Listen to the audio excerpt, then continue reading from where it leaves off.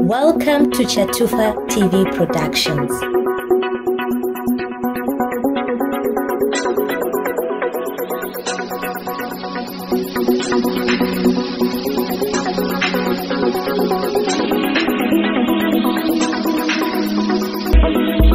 Chatufa TV Productions, connecting you to the world. Good morning, good afternoon, good evening, good day everybody. From wherever you are watching us from, this is Chatufa TV Productions. Please subscribe, like, share, and continue to enjoy the discussions that we have on this channel. Today we are looking at an assessment that has been done on the nation of Zimbabwe and how Zimbabwe is being viewed internationally in comparison with other countries and other nations. It is very saddening that each time that we talk about the nation of Zimbabwe and exposing exactly what is happening in the nation, we have quite many people who want to purport that we are haters of the nation, to the point that we have a government that goes on all the way to make legislation like the patriotic bill, claiming that there are people that are speaking bad about the nation, people that hate their nation, people that don't want to speak good about their nation. But honestly speaking, you can only speak good when there is good that is happening. You cannot have an oppressive people, an oppressive government, force people to speak good about the nation.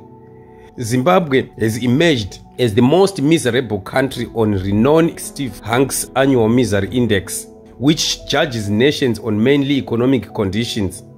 The African country that has surpassed the war-torn nations like Ukraine, Syria, Sudan, has majorly been plagued with skyrocketing inflation, which touched 243.8% last year. A total of 157 countries were analyzed for the rankings, as per the New York Post. Other countries that are also ranked were Venezuela, Syria, Lebanon, Sudan, Argentina, Yemen, Ukraine, Cuba, Turkey, Sri Lanka, Haiti, Angola, Tonga, and Ghana. These are some of the countries, and out of the 15 countries, it seems Zimbabwe has been topping the list as the most miserable country in the world. Zimbabwe has been ranked at this damning rank thanks to the stunning inflation, high unemployment, high lending rates, and anemic real GDP growth. Zimbabwe clocks in as the world's most miserable country in the Hank 2023 Annual Misery Index. It claims that the political party of Emmerson Mnangagwa, the ZANU-PF, operates more like a political mafia than a political party. It added that its policies have resulted in massive misery for the country. Last year, the country saw annual inflation at 243.8% and lending rates at 131.8%. So this is the situation that we find our nation in.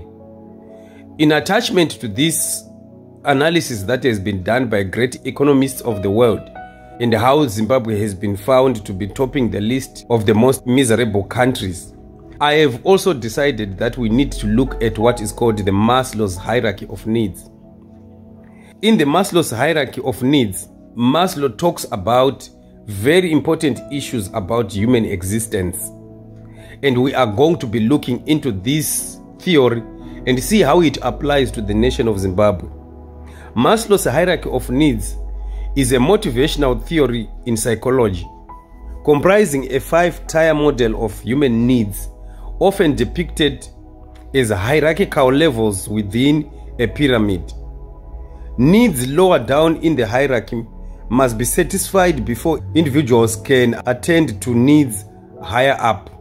From the bottom of the hierarchy upwards, the needs are psychological, safety, love and belonging, esteem and self-actualization.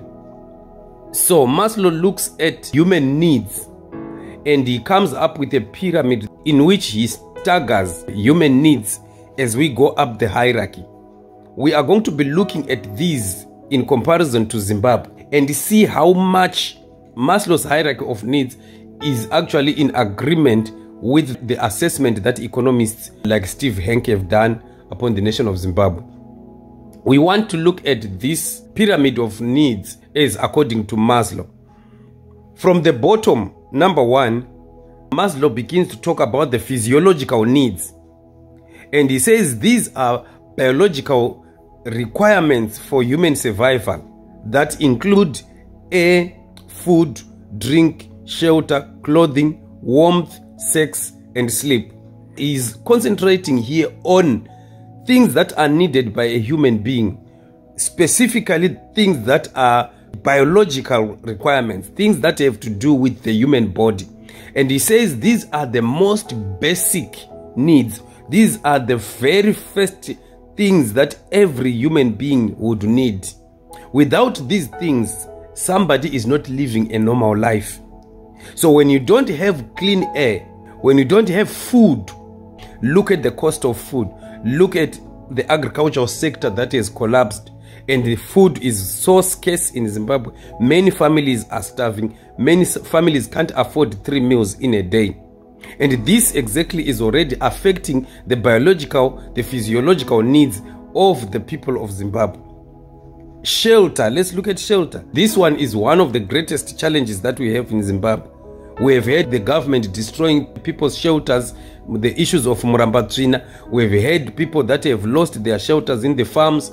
We have had also of people that are in squatter camps, people that have nowhere to go, and cities continue to be overpopulated while the government is not able to provide enough accommodation for the people. And this need is actually a very biological and basic need, and yet in Zimbabwe it is not so. Clothing is the same issue.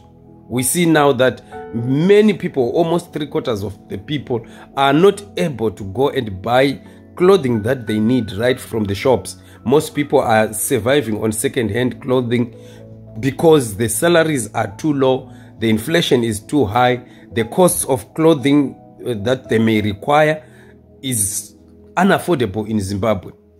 When we talk about warmth, it still goes hand in glove with the issues of clothing. And you look at companies that used to manufacture blankets in the country, they have all shut down, they've all closed down. And now everything has to be imported from outside. And when it's imported, the prices will go up. You'd find that children, especially in the winter, they have parents who are not able to provide enough blankets, enough cotton clothing during the time of winter because the production has gone down and the cost of living is continually rising. We'd want to look also at the issue of sex.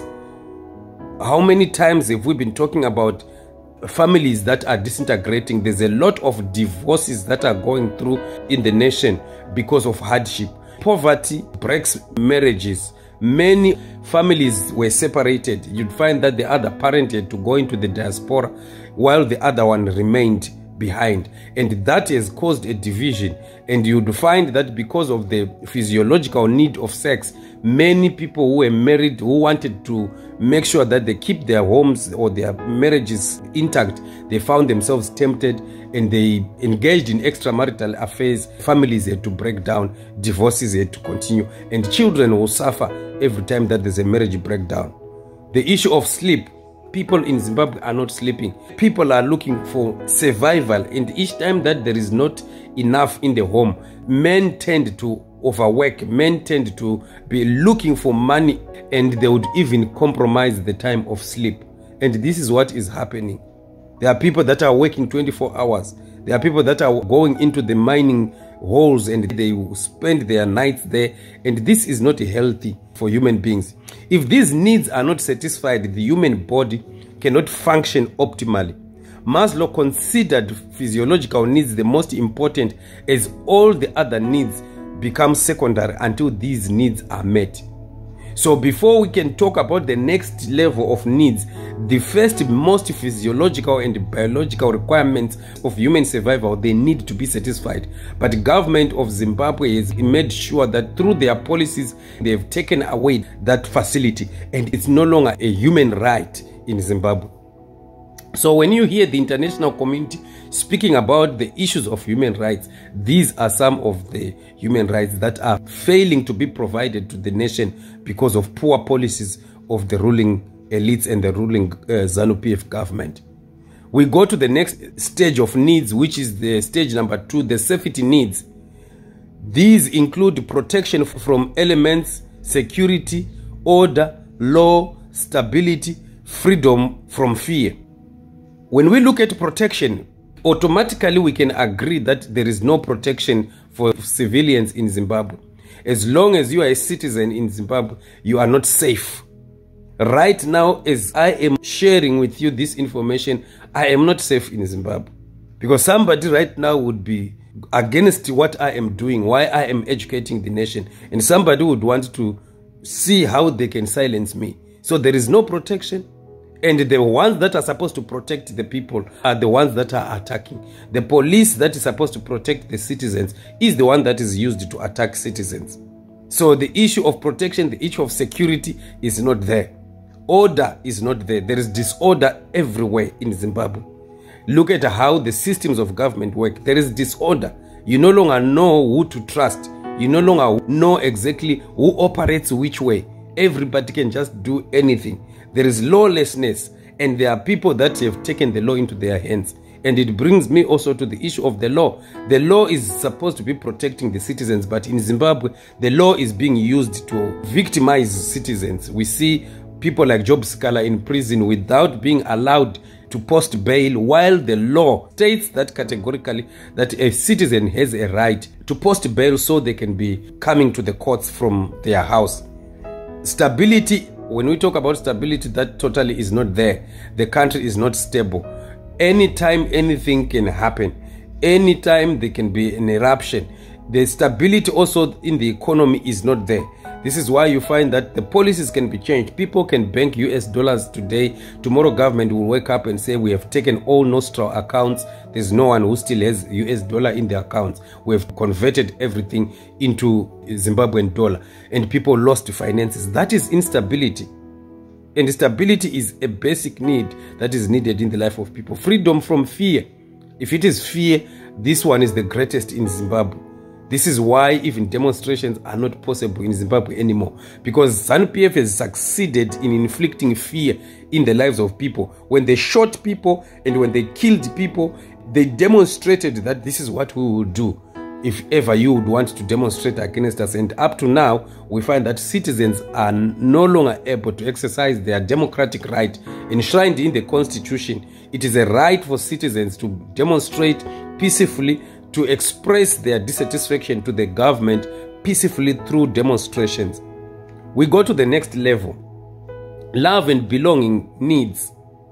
After physiological needs and safety needs have been fulfilled, the third level of human needs is social and involves feelings of belongingness. The need for interpersonal relationships motivates behavior. Examples include friendship, intimacy, trust, and acceptance, receiving and giving affection and love, affiliating, being part of a group, family, friends, or work. All these, when we look at the context of Zimbabwe, they are being infringed by the government. For example, trust. Right now we have a trust issue with ZANU-PF. No matter what ZANU-PF wants to do, right now if they would want to do a genuine thing, a truthful thing, it will not succeed in Zimbabwe because automatically there's a trust issue. Citizens no longer trust them because they've lied for so long. They've shifted goalposts for so long to the point that citizens have lost any atom of trust in them. Acceptance. You see, people need to be accepted. And in Zimbabwe, citizens of Zimbabwe have a problem with the issue of acceptance. We are not being accepted by our own government as citizens. We are told that we are puppets of the West. We are told that we are regime change agents. And we are told that we are enemies. Emerson Mnangagwa always speaks about down with enemies, pasne mantu, meaning that he sees those that don't agree with him as enemies. So we are not accepted as people who have got a different view. Receiving and giving affection. is a basic need that is needed in the life of a human being. And love. We don't see love that the government is giving to the people. And because of that, people will end up even failing to give love to one another. When you find a government that does not care whether hospitals have medicine, whether roads have been made perfect, whether sewer system is working perfectly, whether electricity is being supplied in clean water to the people, and a government which does not care about that, and yet they can take 5 million, plow it in by-elections themselves, have just caused unnecessarily. That does not show love. It is a sign of a loveless leadership and a loveless government. And these are the rights, the human needs citizens of Zimbabwe are being deprived from. Affiliating and being part of a group, this is a problem automatically, because once somebody identifies themselves either, for example, with a political party, and you decide to say, I am part of the opposition, automatically you are an enemy. You are supposed to be crushed like lice, like what Vice President Chiwenga said at one point. So when you consider other people as lies and who are supposed to be destroyed, who are supposed to be crushed, that is depriving somebody's need to affiliate and to belong to a group. And each time that people want to gather, for example, for political purposes, you'd find police stopping people from gathering, banning rallies. That is a basic need, human basic need, that is being infringed by this kind of government.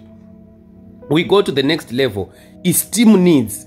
Needs which Maslow classified into 2 categories. Number 1, esteem for oneself, dignity, achievement, mastery, independence. And number 2, the desire for reputation or respect from others, e.g. status, prestige.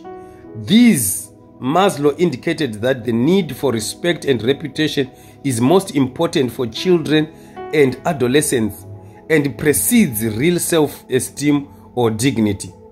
So these are the other needs as we continue to go up the hierarchy that are needed. Everyone can agree with me that in Zimbabwe, there is no self-esteem. Self-esteem has been killed. Zimbabweans no longer have the pride in themselves, confidence in themselves. You just find people walking empty because dignity has been taken from them. And when dignity and self-esteem is taken away from an individual, the individual does not perform. There's no achievement. This is why you find that there's no growth. People are not developing. People are not becoming masters of their own lives. They are not being creative. Independence is also very important, where somebody can do their thing without interference. But the problem we are having now is you cannot run business in Zimbabwe successfully without being interfered with by ZANU-PF. Everyone who is successful as a business person somehow will have to have a link or a connection to some ZANU-PF individuals or ZANU-PF as a whole. And you cannot start companies, you cannot have a mining claim, you cannot have a farm in Zimbabwe, you cannot, bring an idea without ZANU-PF coming to put their fingers within it and see if you are fit according to their eyes for you to proceed. So independence is not there. We need to be independent. We need to do things as citizens without looking back and being afraid that somebody might be coming after you. The desire for reputation or respect from others. Everybody needs to have a reputation. Everybody needs to be respected. But this government does not respect anybody. When people spoke to Emerson Mnangagwa and they told him about prices going up, what did he say? He says, you also have to raise whatever you have. If you don't have your own thing to raise the price, then you can raise up your trouser or pull up your trouser, whatever it is that he said. So there is no status, there's no prestige anymore in the citizens. Number 5, self-actualization is the highest. This one is the top part of the hierarchy, top part of the pyramid. When you manage to fulfill all these needs, right from the physiological needs, as we go up and up and up, you would find that you come up with a nation that has a high level of self-actualization, where people become proud of being who they are. You find Americans, they are so proud to say, I am American. Even when they are faced with a threat, they will say, remember, I'm an American. Just saying that, it means something in the whole world. So that is what is called self-actualization, realizing personal potential, self-fulfillment, seeking personal growth and peak experiences, a desire to become everything one is capable of becoming. When you get to this level of needs, this is the level that ZANU-PF wants to force citizens of Zimbabwe to operate from. When they put this draconian patriotic bill, Monica Mtswangwa was saying on News Africa, Zimbabweans are supposed to be proud to be Zimbabweans. They're supposed to be proud of their nation. You don't force people to do that. That comes on its own through all other lower needs being satisfied.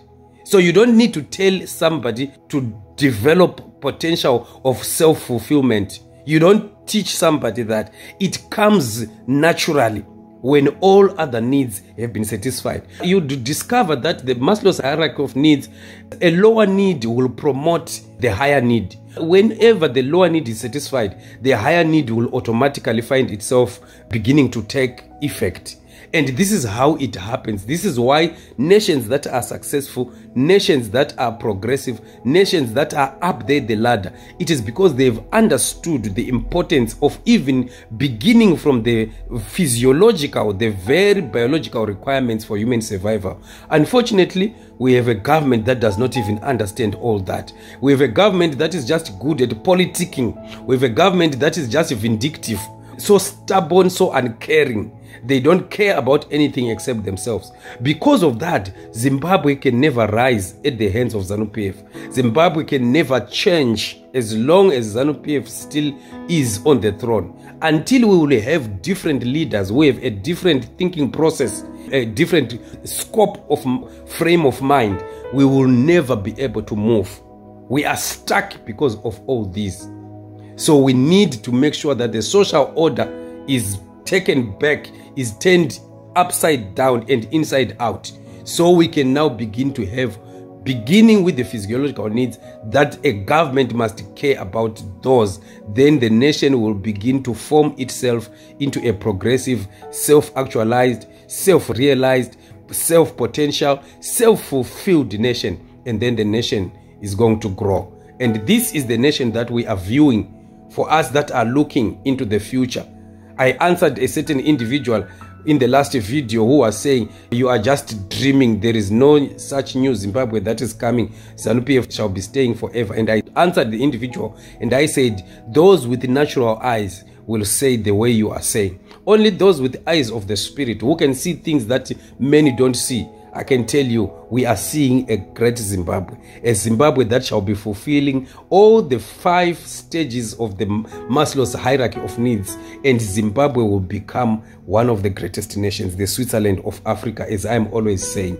Keep hope alive, never be discouraged by what they do or what they say. The great Zimbabwe is coming, and we are coming out of this mud, we are coming out of these doldrums, and freedom is coming, and we shall celebrate. The pains of the past we shall forget. The day that this great Zimbabwe comes, we shall be like those that are dreaming. Till we meet again, put your comment in the section box.